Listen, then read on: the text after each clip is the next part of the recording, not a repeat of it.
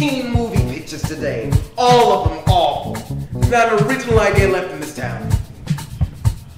How was your day today, boys? Good, you know, just school.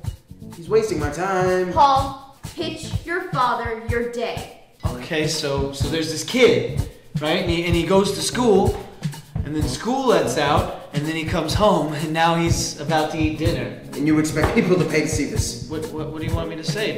Go back to this school thing. What happens there? Oh, okay, so he has English class, and in English class there's a pop quiz. Ah, a twist. Okay, the world is turned upside down. He doesn't know what to do. Yeah, but he studied, so he thinks he got an A.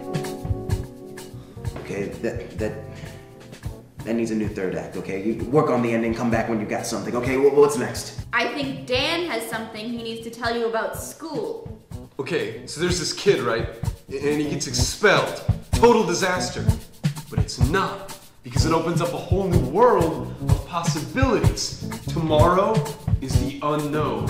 But tonight, he's gonna go over to his friend Katie's house for one last party.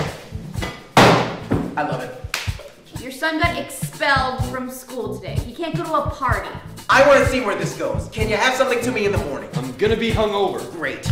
Did you work on that school idea at all? Pop quiz? I'm tired of the pop quiz. Give me something new, something fresh. All right.